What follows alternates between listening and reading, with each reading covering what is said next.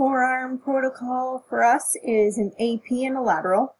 If you're using CR, you're going to use a 10 by 12 cassette diagonal, so corner to corner, just to get the length on.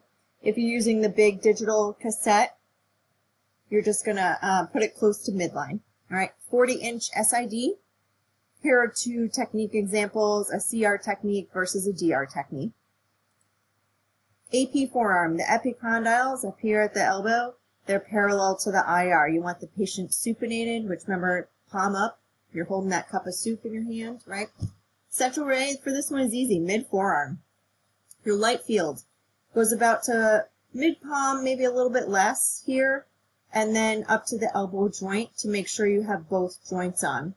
If you're using a 10 by 12 cassette, you're going to go kitty corner, corner to corner here. The big digital cassette, you can just go midline too. When you're evaluating it, you want to look and make sure you have both elbow joint in true AP position and wrist joint in true AP. There is a slight superposition of distal radial ulnar joint. And then the humeral epicondyles are in profile. Lateral forearm. For lateral forearm, you want the elbow flexed at a 90-degree angle. You also need the shoulder, elbow, wrist in the same plane. What does that mean? So ideally, they are touching the cassette together, right? The cassette or the table. You don't want the patient's shoulder way up high so that it comes down in an angle. So 90-degree bend, elbow in lateral position.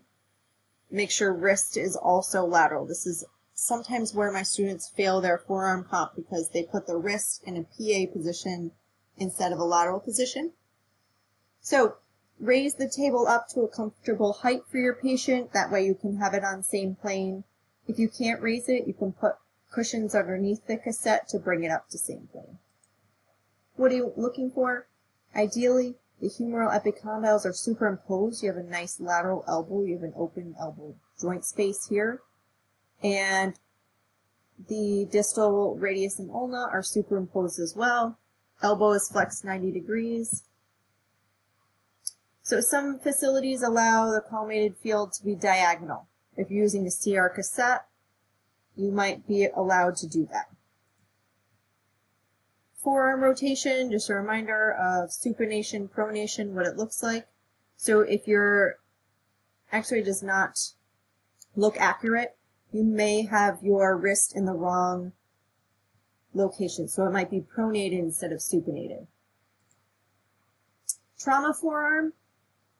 In trauma situations where the patient is obviously fractured, there's an obvious deformity, they may not be able to put their forearm into an AP position. So we may need to work around that. We may need to do a PA forearm. And that you can see here that the wrist is PA, but the elbow is lateral. We might not be able to manipulate this patient to get both an PA wrist and an AP elbow due to their fracture. So what we would do is this PA shot, and then we would do a cross table lateral. You would build the part up on a sponge, put the cassette here, and shoot a horizontal beam to try and get a cross table lateral of the wrist area. We sometimes call this a dinner fork deformity or a swan appearance fracture. You might see one of these. This is an obvious deformity. This type of patient, you may not be able to rotate into an AP forearm. Greenstick fractures. These are common in children.